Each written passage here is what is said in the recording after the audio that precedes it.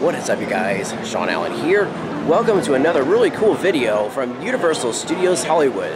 So if you don't follow my weekly updates, you should. At the very end of this video, I have a very special playlist on the end slate that you should probably check out. I'm going to show you guys different locations around Universal Studios Hollywood where you can get special photo ops with some of the vehicles that have been screen used in some of Universal's films. A couple of them are not Universal films, so just letting you know ahead of time, but a lot of them here are from Universal films, screen used. Let's go find them all. So right over here by the store used to be Ron's car from the Harry Potter films, especially from the Chamber of Secrets. And it was screen used. However, this is no longer a Harry Potter store. This is now a Jurassic Park 25th anniversary store. So it's no longer related to Harry Potter, so Ron's car has flown away. Over here by Waterworld, they have some of the jet skis that were used in Waterworld. They even have one that you can sit on for a photo op. It looks like you're being chased by smokers. Directly inside the entrance to Waterworld, they have the glider that was used in the movie. And over here to the right, that's the Mariner's boat. Now, I will say this, they say it's screen used, but I have an issue with that because it's not an exact, like, life-size boat. The boat itself would have been a lot bigger. What I'm trying to say is this is a miniature. This isn't the life-size boat. This is a miniature-size Mariner boat. Currently, Waterworld is down when I'm recording this video. I do not know when it's going to be open, but hopefully soon. Right over here at Mel's Diner, we have one of the cars that was used in American Graffiti. It's a 1932 Ford Deuce Coupe, as seen in American Graffiti, 1973. Right here. This is brand new. Hasn't been here before. That's quite a hot rod.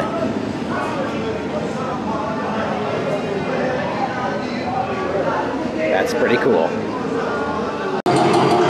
Now, I wouldn't call this a vehicle photo op, but it's definitely a photo op. It's the crashed helicopter at the Walking Dead attraction.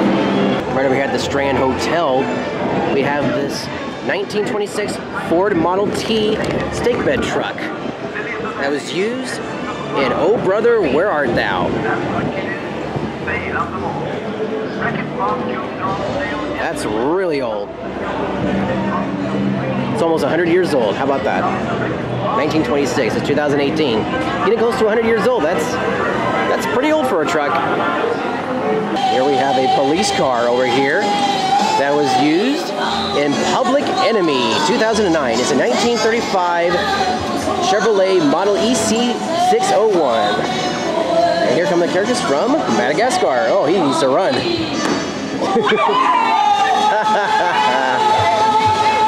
So there it is. A police car from Public Enemy. Another photo op right there. In case you're looking for the police car, it's right here in France. So these scooters are here just as a photo op. I don't think these were used in any particular films. Just on the very edge of France, we have a 1939 BMW R71 that was used in, pardon my French, as they say, Inglorious from 2009. There it is, the majestic Hogwarts Express. So even though Ron's car is gone from the main entrance, they still have the one here at Hogwarts, right there. It's crashed right in front of Hogwarts Castle, as you can see. Universal Studios Hollywood is well known for its world-famous studio tour, and as you can probably imagine, guests love to take pictures while they are on the tour. Along the route, you can see actual production cars that were used in certain Universal films and television shows. Such cars include the remake of KITT in the 2008 version of Knight Rider, the Magnum PI car, some of the Fast and the Furious cars, and some of my personal favorites, the Flintstone cars. You can also see vehicles that were used in Jurassic Parks 1, 2, and 3. One of those vehicles is the science lab that was used in Jurassic Park 2, The Lost World. In the Fast and Furious Supercharged ride, you can see the truck that Roman Pierce drives, as well as the armored vehicle that belongs to Agent Hobbs.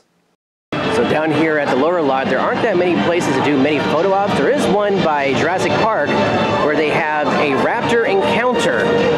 Also, they have another area where they they have a stationary Raptor with a signed piece of cement from Steven Spielberg himself when they opened up the ride. But there is one vehicle down here by Transformers The Ride 3D that you can get a photo op with. Here it is. This vehicle right here was used in Transformers. This is a 2005 custom-built buggy called a Landmine. Actual picture car from Transformers, the first film, from 2007. Ooh, I don't want to get hit by that thing. It's got a big scope. And does it work for the Autobots or the Decepticons? Works for the Autobots. And that's about it, folks. Those are the vehicles you can see right now at Universal Studios Hollywood. I will post updates as to whether or not they remove one or they add new vehicles. Segue, I actually have very cool weekly updates from Universal Studios Hollywood. Want to check out those videos? Check out the end slate. At the very end of this video, I have a whole playlist of videos. Also, speaking of my other videos, be sure to check out my other trips at the Los Angeles Zoo, the Aquarium Pacific, Travel Town, basically anywhere here in Southern California. I also have 3 other channels: the Disneyland Video Series, the Educational Series, and the Travel Town Series. I'm also on Twitter, Facebook, Instagram, and LinkedIn. I also have a P.O. Box, so if you guys want to send me viewer mail, the P.O. Box address is down below in the description of this video. Thank you guys so much for watching. End scene. And as I say in Hollywood, and yes, we are in Hollywood, that's a wrap. Cut, print, check the gate, move along.